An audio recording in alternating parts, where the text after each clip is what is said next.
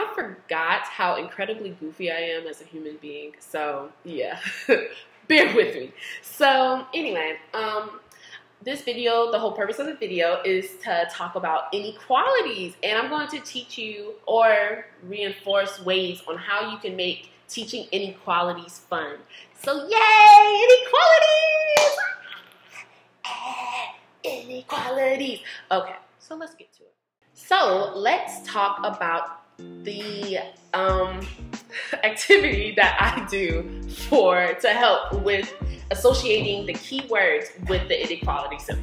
Like, if I have some students right now watching this video, they're gonna be like, oh my God, I remember this, okay? So that's like, if you teach a lesson and your kids years later can be like, oh snap, I do remember that, then that means that was probably a pretty good lesson. It's called Spin That Wheel.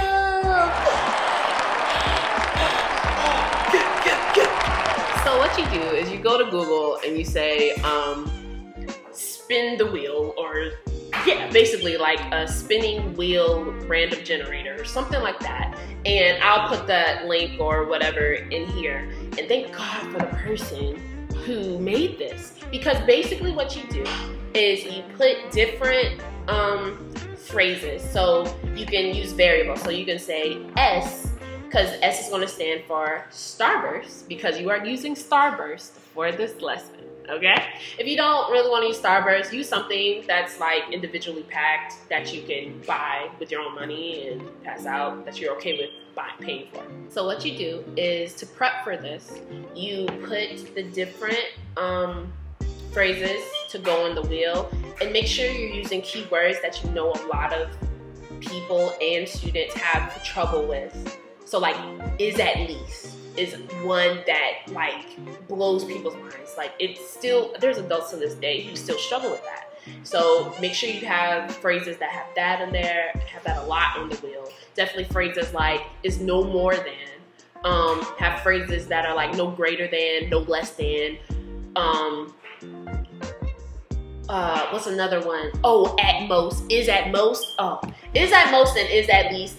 Definitely have that on the wheel multiple times, okay? Because you need to make sure you drive home that point, because that is one of the most common things that kids and even adults have trouble just knowing what sign goes with those keywords, okay? So this is what you're gonna put in the generator and put in the website with the spin the wheel. Then what you're going to do is make sure you, beforehand, when you get there, you bought enough Starburst. Now, I would say, let's say you have 25 kids in your class.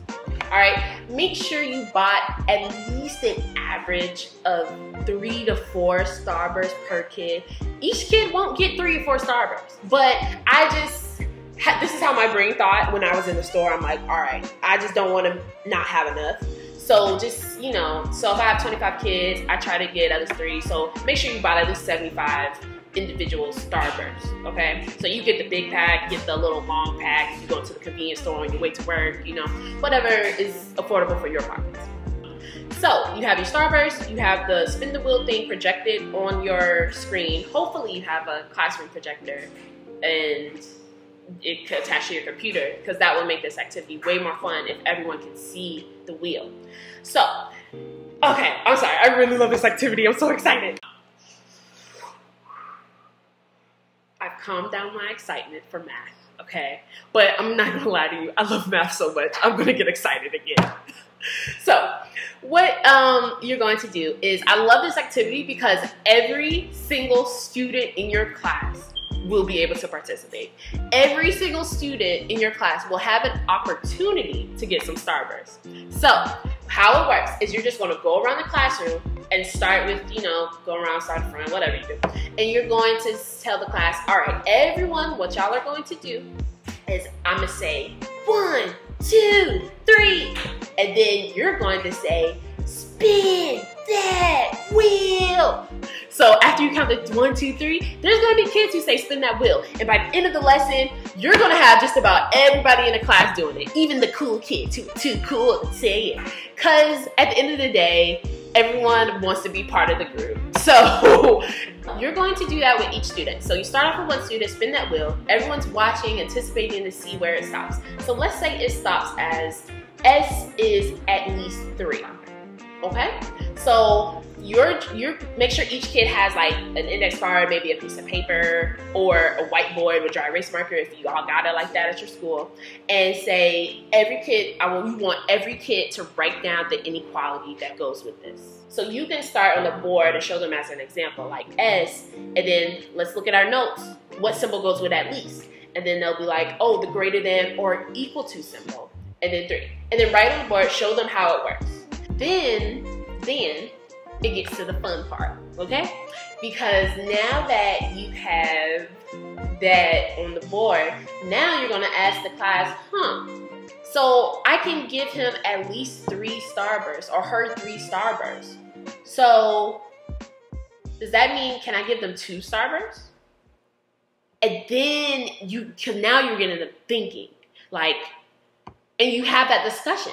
Your goal is to have them understand this concept by the end of the day. And if you have 25 kids in your class or 30 kids in your class, and you are doing this activity so many times, and you keep asking these questions each time it gets to someone, then by the end of the lesson, hopefully to God, they will understand the difference between is at least, is at most, greater than, less than, equal to, blah, blah, blah, blah.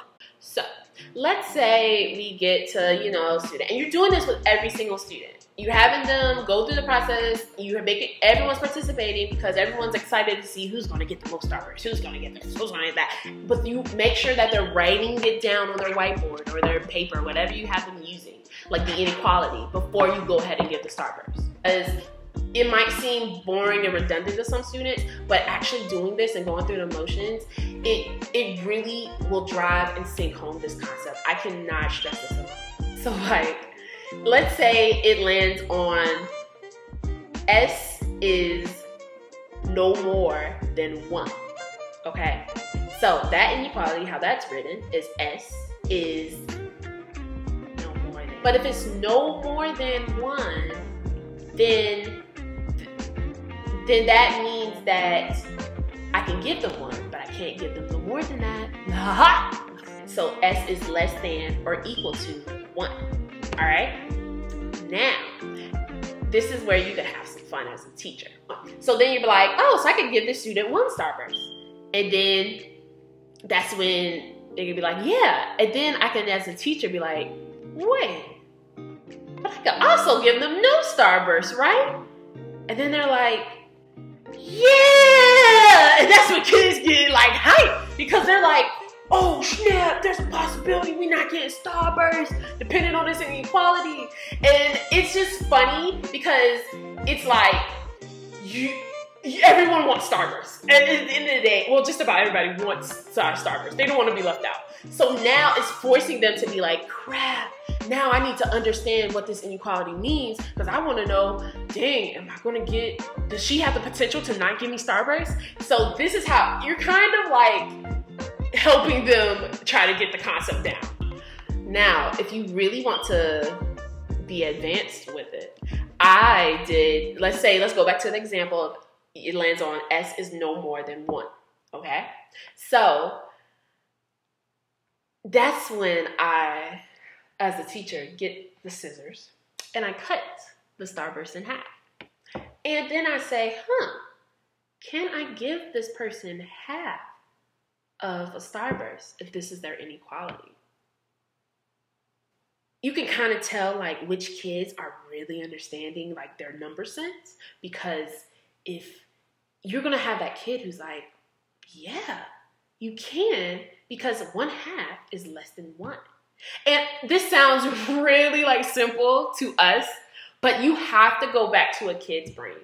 Like sometimes they teach you about numbers, but they don't teach you like the logical sense behind it. So and fractions are a very challenging concept for people to grasp. Yeah, so just have some fun with it. Like and then even if you have one that says as simple as S is greater than 2, give them 2.5. Like, cut a Starburst in half and give it to them. And be like, can I do this? And have them confirm, explain. Have kids explain why you can or can't do this. Okay? If you want to have order, have them raise their hand to answer, whatever. But as long as they're engaged and thinking about it, whoo, child, you doing something. So I know I talk really fast, and I know I've said a lot, but basically the questioning through this activity is what can drive home if the concept sticks or not. Your questioning is vital to if this activity works or not. Because you need to ask them, you need to like use those common misconceptions and try to ask them this, like, okay, if it says S is at most 2, then can I give them 2? Can I give them 1.5? Can I give them 2.5? You need to ask these questions to make sure that they are really grasping this concept, because I cannot stress enough, if they understand this concept, then the concept is more important than just like filling out the test, okay? So if they understand this concept, I personally think it's not only going to get them through answering questions like this on the test, but it's also going to get them through life. Like if you go to the amusement park and it says, you got to be at least this tall to do this. You can't be up there like, oh, I'm below this height, so therefore I can go. No. So it's really a good life skill for them to have. So make sure you go through every single person in the classroom. Make sure you do that. Or if you want to, you are short on time, you could just, edit this, do it your own way. Maybe just choose certain people in the class to do it with. I don't know. Whatever works for you in your classroom environment and the time that you have as a teacher.